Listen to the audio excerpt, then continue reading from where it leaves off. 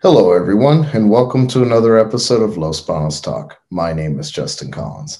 Tonight's story: the Merced County Sheriff's Office is investigating a suspicious death and is asking the community for information in regards to this particular incident. I'll give you all the details in just a moment, right after a brief message from our sponsor.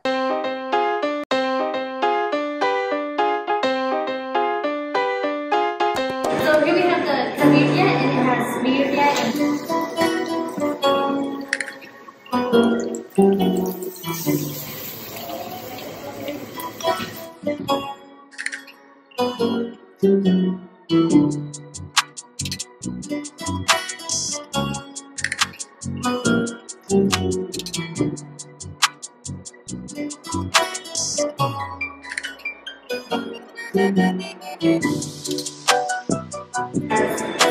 onion, cabbage, cilantro. And then there's some lime.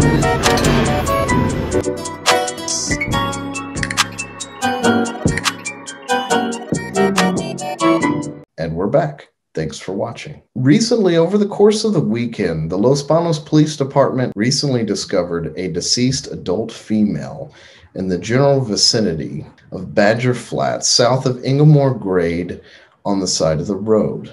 Police have been able to identify the female victim, however, have not yet released a name due to the fact that they're still contacting the family. I was initially tipped off to investigate and look into this case after I had been tipped off by calls from individuals within the homeless community that were concerned that one of their members was found deceased by the railroad tracks, and so far that does seem to be the case. Los Banos Police Department was first on scene, but quickly thereafter this case was taken over by the Merced County Sheriff's Office. According to Deputy Daryl Allen, this is currently being investigated as a suspicious death, and they would like any information from the community to come forward to help out with this investigation. And the number they gave me to call is 209-385-7472.